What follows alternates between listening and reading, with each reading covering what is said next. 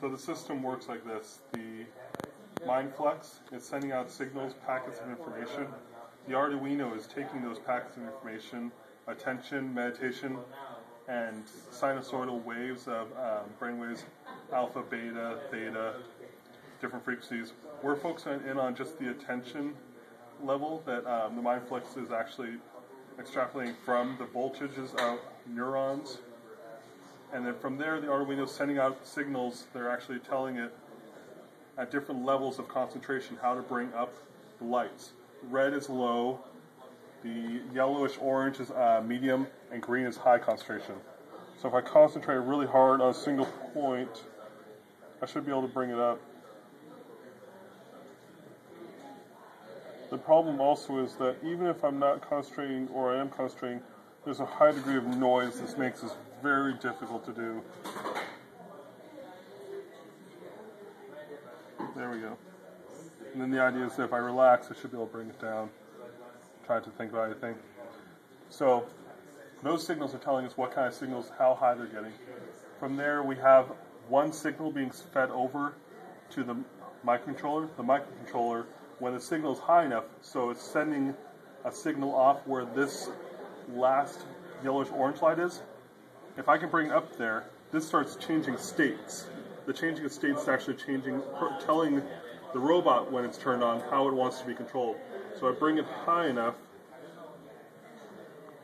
it starts changing lights over here, and then if I relax, it'll bring it back down and it'll maintain that state until the next time I try to change states, probably bring it up too high enough. So, let's reset this back. If I turn on the robot and concentrate,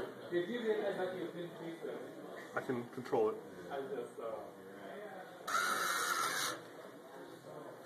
The only problem with the system is that in order to actually be able to bring those levels up and down is very difficult.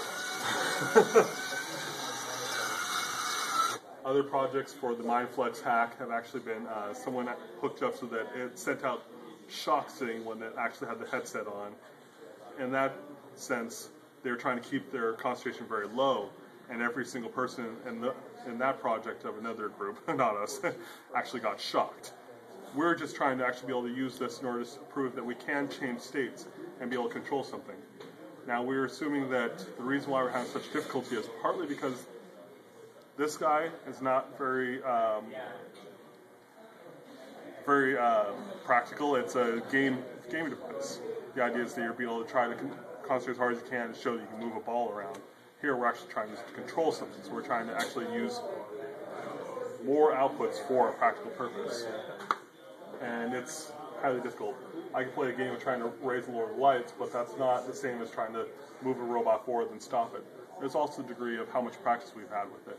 We've had very little exposure with it. More of it has actually been trying to get this system to work out. So in theory, we might be able to actually have more control over it with more experience with the actual system now that we've actually completed it.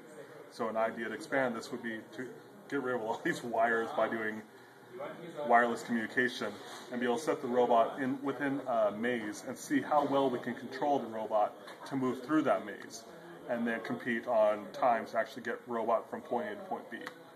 So our project's successful for the first iteration, the rough draft, and hopefully we can bring it a step further. Thank you.